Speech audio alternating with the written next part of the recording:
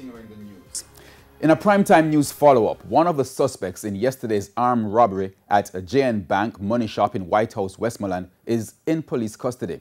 According to the Jamaica Constabulary Force, the man was held in the parish today with a 9mm pistol. Meanwhile, a taxi operator whose car was stolen by the robbers is speaking out this evening. His car has since been recovered as the investigations into the daring daylight robbery continue. After making off with over $3 million from the JN Bank's money shop in Whitehouse, Westmoreland, the robbers continued their rampage. No getaway car, the men held up a taxi operator meters away from the crime scene. He told TVJ News he was loading his vehicle for a trip to Savlamar. He already had one passenger. I stand up on my car side to the passenger side. Passenger side. I see a man come to me with something through, like a towel or a shirt through over my hand. But what happened, he juke me on my side. So when I feel it's tough, something juke me on my side. I frightened because I checked that one of my taxi man played with me, but he juke me hard. So when he juke me hard, I spin on. And my response was, "My, you try that to juke me hard, you know." You understand? Yeah. So by the time I said that, I'm going to see him just lift up his shirt off a gun. And I said, "This is a robbery and a field car that we want it." While this was unfolding, no one appeared to be aware of what was taking place. I start step back because the man behind me sell juice, so I step back to see if I can go back to him to get more people attention. So when I step to him, the other man, the second man, when I step back, the second man come and juke me in my neck.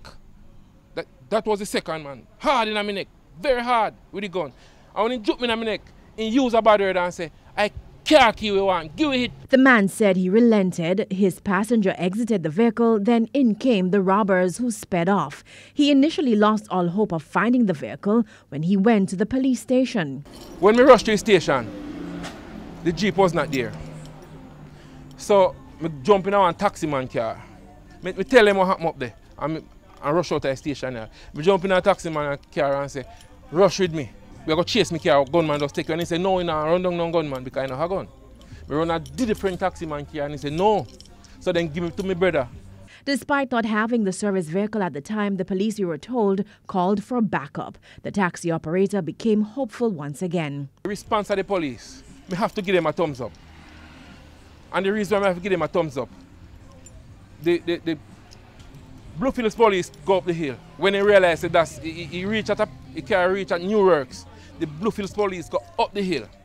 Then now the Dalistan police come. So when they realize the police have the area them covered, that's when they abandon the car and leave it. The car was abandoned on someone's property and the men made off with the cash. TVJ News understands that Tuesday's robbery was a tipping point as Whitehouse has been plagued by a spate of robberies.